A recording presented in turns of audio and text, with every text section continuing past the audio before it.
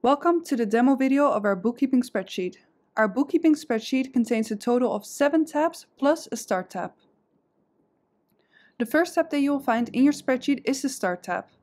In the Start tab, you're going to change your currency, the start date, enter your subcategories for your income and expenses, and add your profit goals for each individual month. The next tab that you will find is your Log tab. Your Log tab is where you'll be able to add all your individual transactions. The second tab, or the third tab actually, that you will find is your Month tab. Your Month tab will show a total of your transactions that you've entered in your Log tab. All you have to do for this tab is switch your month and your year, and everything else will update automatically for you.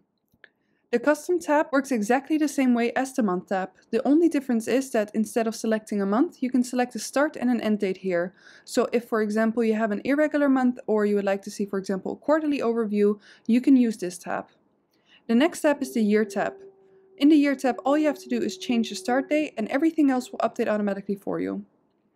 Then we also have a 5-year tab, so this will allow you to compare 5 years of progress at the same time. The next tab that you'll find is a Balance dashboard. The Balance dashboard will allow you to keep track of up to 25 different account balances. You can enter the account names here, you can enter a type of account here, and a start balance in here. Everything else will update automatically for you. The last tab that we have included in the spreadsheet is a sales tax tracker, or a VAT tracker. Everything on this tab updates automatically as well. The only thing you need to do is change the start month on the top left. Now, to have a better look at how the spreadsheet works, let's head over back to the Start tab.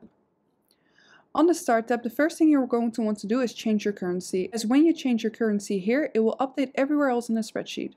To change your currency, all you have to do is double click on this field, hit the backspace button on the keyboard, and then type in a currency sign or abbreviation of your own, for example the euro sign. As you can see, it automatically already updated on the profit goals section here. The next thing you can do is change your start date. So this spreadsheet allows you to keep track of up to 5 years. So basically what you need to do to change your start date is just simply double click on this field. A little calendar will pop up if you're on your computer or laptop, and then you'll be able to select a start date.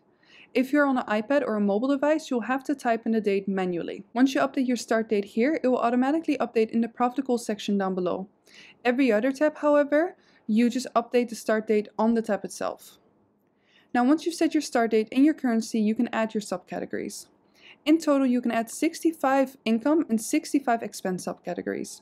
We've already added some examples, so we can have a better look at the spreadsheet and not make this video too long, but you can add any income or any expense subcategory that works for you. To enter a subcategory, all you have to do is double click on this field and just type in a subcategory of your own. For example, in this case, let's just say test example. We can see that when we add it here, it will update automatically everywhere on every other tab. So if at any point in time you want to add more income and expense subcategories, make sure not to do it on the individual tabs, but to do it here. So this way you will know it will update on all the other tabs. Now, the last thing that you can do on the Start tab is actually add a profit goal. This section is completely optional, but if you have any profit goals and you would like to keep track of your profit progress, you can enter that here. So you can enter an individual goal for each month, and then the year total will automatically be calculated for you. So if, for example, in the year 2021, or let's say it is actually currently 2023, so let's go and skip ahead a little bit to the current year. Let's say we started in January 1st, 2023, and let's say this month we have a profit goal of $5,000 each month. You can adjust these profit goals at any point in time whenever you need, and of course you don't have to plan 5 years in advance already. You can just do this whenever you would like to do this. Now, the next step that we're going to have a better look at is our Log tab.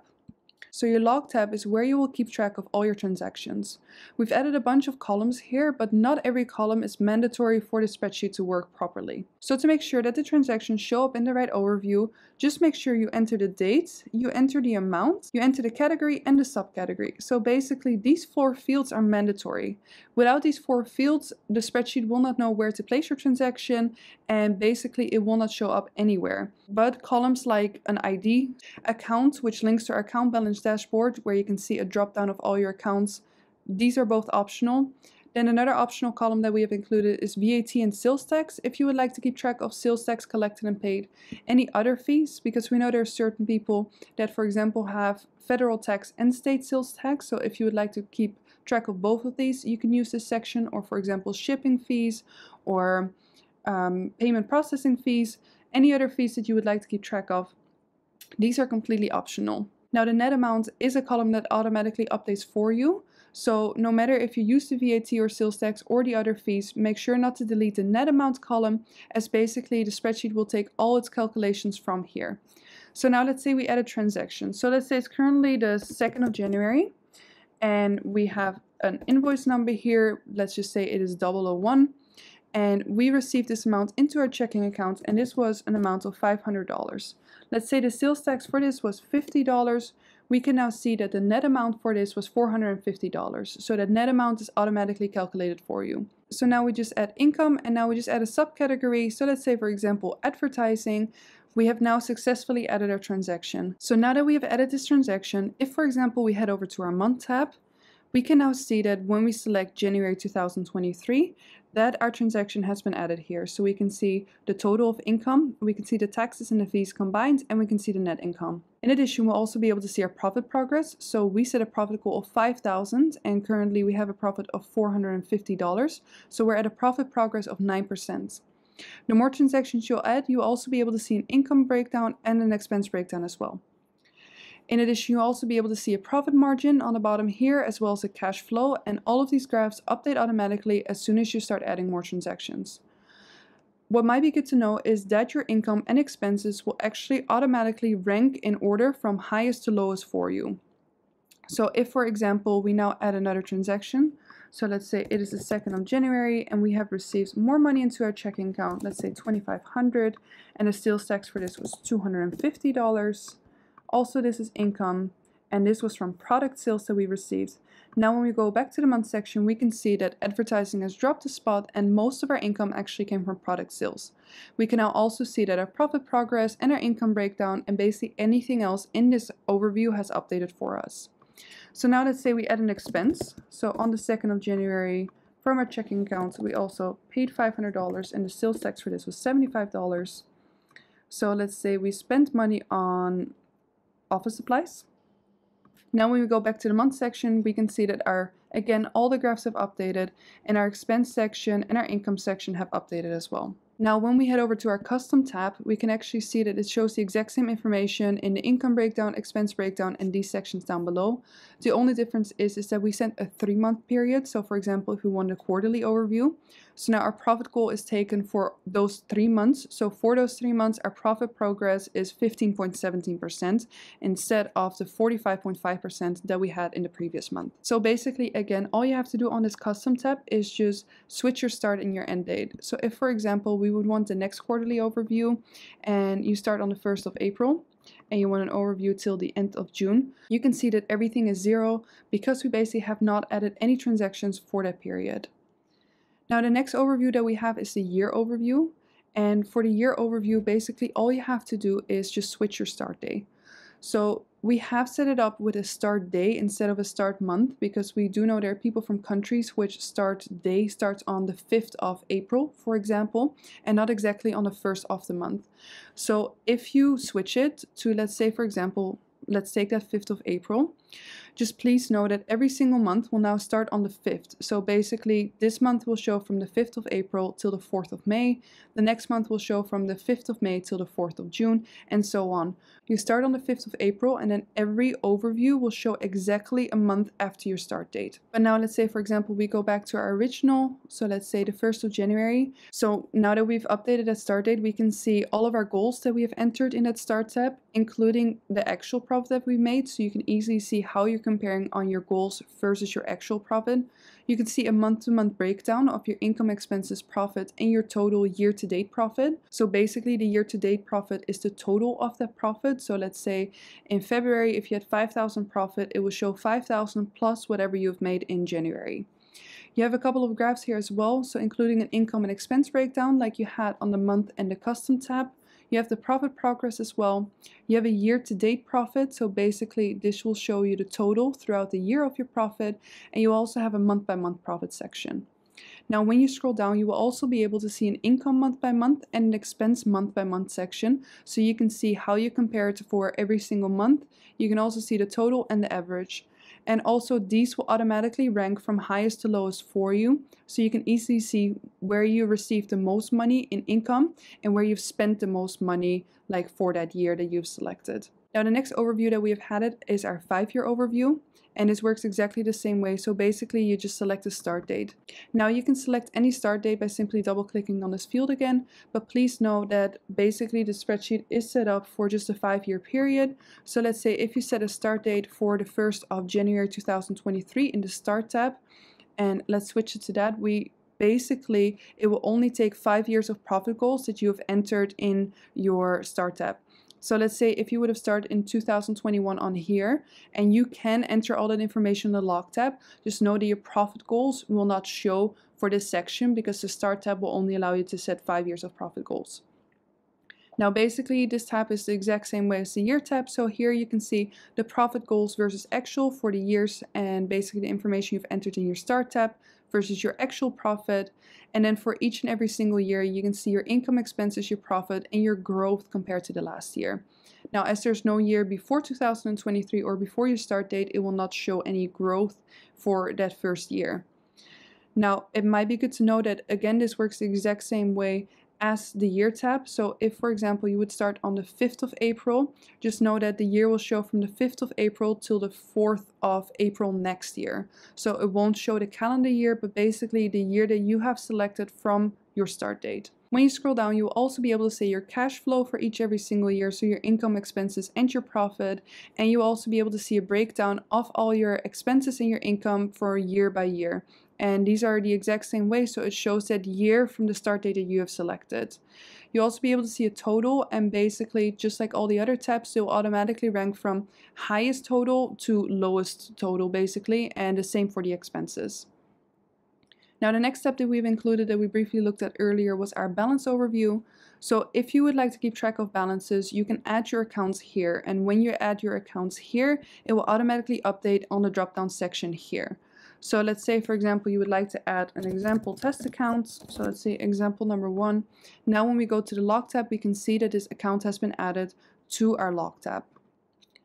Now for every account, you can enter type of account if you like, and you can enter a start balance if you have a start balance in any of the accounts. The total in is just all of the income, the total out is just all of the expenses. The adjustments come from the section down below here if you would like to make any adjustments to your accounts, and the current balance is just the total of these 3. Now you also have a balance by date section, which was mainly included for those that, for example, have credit cards. So let's say, for example, you would like to see how much you have spent on that credit card for that month. So what you simply can do is just select the account or the credit card, and then enter start and an end date, and we'll show you exactly what your start balance was, what you have added or like spent during that section, and then what the end balance is. Now, if you would like to make any adjustments to your accounts, all you have to do is scroll down here and use this adjustment section. So this adjustment section was mainly included for both the option to transfer between account balances, but also to add positive or negative transactions that aren't necessarily income or expenses that you've added in your log tab, but you do still want to keep track of to correct that account balance. So for example, interest charges or interest received on savings accounts. So let's say, for example, you want to transfer money from your checking to your savings account. So basically what you do is just select the date. So let's say it is currently the 3rd of April and money is left, so negative, it leaves your checking account, and you put $500 into that savings account. So basically it left minus checking and plus into savings. And when you go on the top here, you can see it now has left your check-in and has been added to your savings accounts. Now, if you would like to just make an adjustment, so let's say, for example, you received interest on your savings account, what you do is just add the date. So let's say, for example, it was the 1st of January.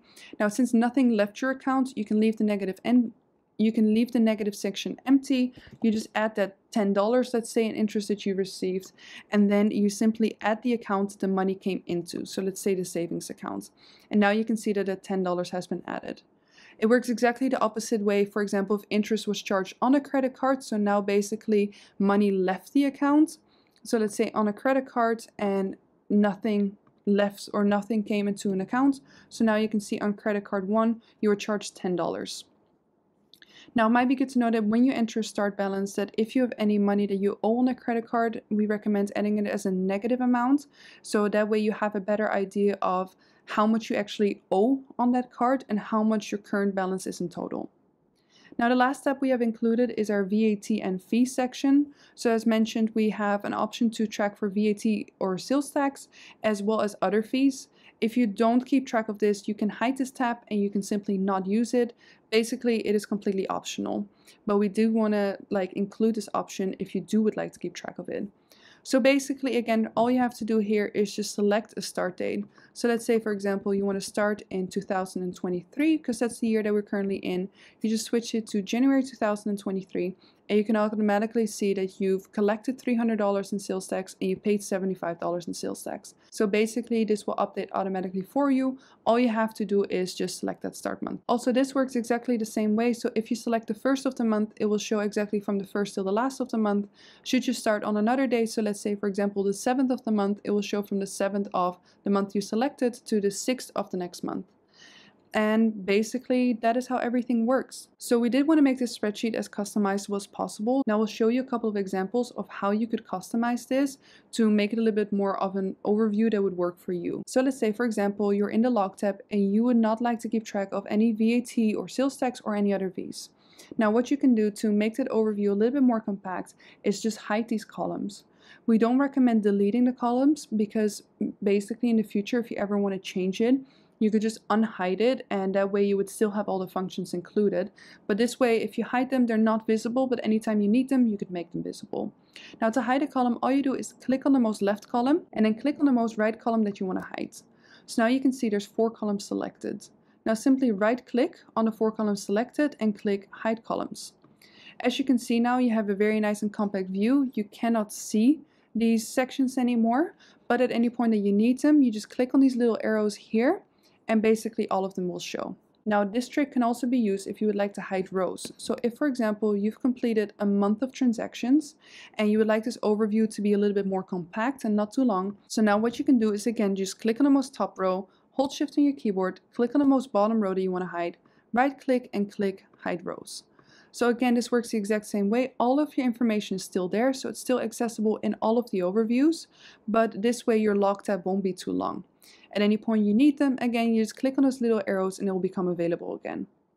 Now you could also use this in any of the other tabs. So let's say, for example, in the month tab, you have only added 10 subcategories for both of them, and you would like to have it a little bit more of a compact view. What you can do is just simply hide the rows that you don't need. Now, if you would still like to access these graphs that we have on the side here, we don't recommend hiding these rows. But what you could do, for example, is just click on the top row of number 55, hold shift on your keyboard, click on the bottom row of 85, and then just click again, hide rows. And now you can see you have a very nice little compact overview instead of that very long overview. Again, at any point that you need it, you just click on those little arrows again, and all of these sections will be made available again. Now in the year overview and the 5-year overview, it's a little bit easier because basically you can see exactly all of the rows that you won't use. So again, what you can do is just click on the top row, hold shift, click on the bottom row, and then just click hide rows again. And now you can see that for the year overview, you just now have only the subcategories that you actually use. So instead of having that super long overview, you just have a nice and compact overview for the year overview instead. Any point you need them, you can just unhide them. So for example, if you added more income subcategories, you can just unhide them again.